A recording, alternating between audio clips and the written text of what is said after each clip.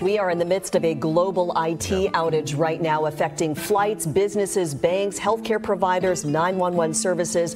A lot of businesses around the world are affected, including Microsoft, and its Windows computer systems are being affected as well. Yeah, a lot of those blue screens of death, right? Screens around the world this morning. This not a cyber attack, according to cybersecurity firm CrowdStrike, but rather the outage caused by a defect in an update that was just rolled out overnight while you were sleeping. What's up, guys, and welcome back to the KeepItTechie channel, your go-to for all things Linux and tech.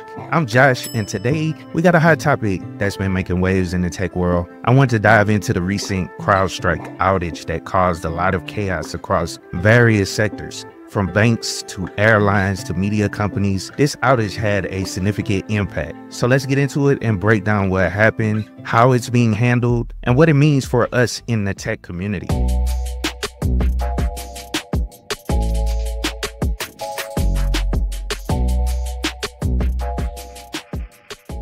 All right, so let's start off with an overview of what exactly went down. Recently, CrowdStrike, a well-known cybersecurity company, released an update for their software. Now, updates are usually a good thing, right? Most of the time they bring new features, security patches, and improvements. But in this case, things went kind of south. The update caused a blue screen of death, or BSOD error, on Windows machines running various versions of the CrowdStrike sensor. Shoot, imagine this. You're working on something important and suddenly your screen goes blue with an error message. I remember that happening years ago, but it's been a long time since I've seen that blue screen of death. But that would definitely be frustrating. Well, this didn't just happen to a few people, it affected systems worldwide. Like I said in the intro, it affected banks, supermarkets, TV studios, and even airlines were hit. And speaking of the TV studios, yesterday my wife came to me complaining about the TV freezing up on the specific news channel that we typically watch. And I believe that has something to do with this issue. But it's crazy though, like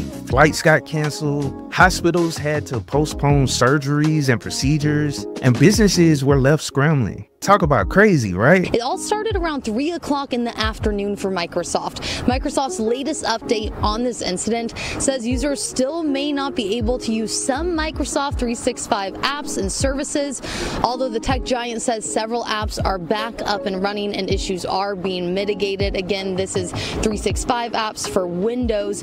People who have Microsoft on Mac are not being impacted.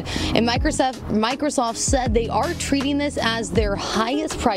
So how did CrowdStrike handle this mess? Well, first off, they acknowledged the problem quickly, which is crucial in situations like this. They posted a message on their forum advising users to not try to fix the issue themselves and to wait for an official update. And they also recommended monitoring this pinned thread for latest information on Reddit. In an update, CrowdStrike CEO George Kurtz confirmed that the problem was identified and isolated. They deployed a fix and assured customers that it wasn't a security incident or a cyber attack. It wasn't a cyber attack, it was related to this this content update. And as you might imagine, we've been on, with our customers all night and working with them. Many of the customers are rebooting the system, and it's coming up and it'll be operational because of, we fixed it on our end, and some of the systems that aren't recovering, we're working with them. So it could be some time for some systems that just automatically won't recover. But it is, it is our mission, is why we're here, to make sure that every customer is fully recovered, and we're not going to relent until we get every customer back to where they were, and we continue to protect them and keep the bad guys out of their systems. This transparency is essential because it helps users understand that while the situation is serious, it's under control and being addressed. Now, for those dealing with the issue immediately, some steps were shared to temporarily resolve the problem. These included booting Windows into safe mode, navigating to the CrowdStrike directory, deleting a specific file, and then booting the system normally. It wasn't a perfect solution, but it helped many to get their systems back up. Now let's talk about my thoughts on this whole situation. As someone deeply involved in the tech world, I see this as a learning opportunity for all of us. Software updates, while necessary, can sometimes cause unexpected issues. And trust me, I've dealt with some of these issues in the past. And this incident highlights the importance of thorough testing before rolling out updates, especially for something as critical as security software. Now, this brings me to an essential point, the importance of having updated separate environments for development, testing, and production. According to your statement, it was a single content update that has managed to shut down air travel, credit card payment systems, banks, broadcasts, street lights, 911, emergency around the globe. Why is there not some kind of redundancy or some sort of backup? How is it that one single software bug can have such a profound and immediate impact? In my experience working with various organizations, implementing these separate environments is crucial. It allows you to catch issues in the development and testing phase before they hit production, reducing the risk of widespread problems like the one we're seeing with CrowdStrike. Properly managing these environments ensures that updates are thoroughly vetted and tested under conditions that mimic the production environment as closely as possible. We're always trying to stay one step ahead of the adversaries. And in this particular case, our systems are always looking for the latest attacks from these adversaries that are out there. So this content update went out, and as it does, and it's been doing for many years.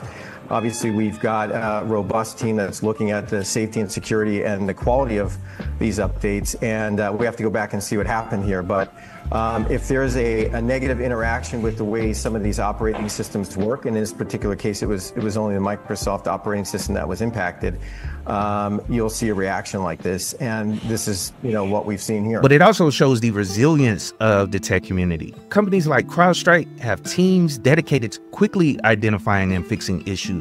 It's a reminder that while tech can be unpredictable, there's always a way to overcome challenges. And for those of you getting into tech, this is a great example of why it's essential to stay informed and be prepared for anything. Always back up your data, stay updated with the latest tech news, and know how to troubleshoot problems. It's all part of the journey in this ever-evolving field. All right, folks, that's it for today's video. The CrowdStrike outage was a significant event that disrupted many lives and businesses, but it's also a testament to the importance of cybersecurity and a need for vigilance in our digital world. Now, if you found this video helpful, don't forget to hit that like button and subscribe to the KeepItTechie channel for more tech insights and tutorials. Stay curious, stay informed, and as always, keep it techie. I'll catch you in the next one. Peace. Whenever I talk to people, whenever I mentor people dealing with, getting into tech, you got to figure out what you like or what you're interested in.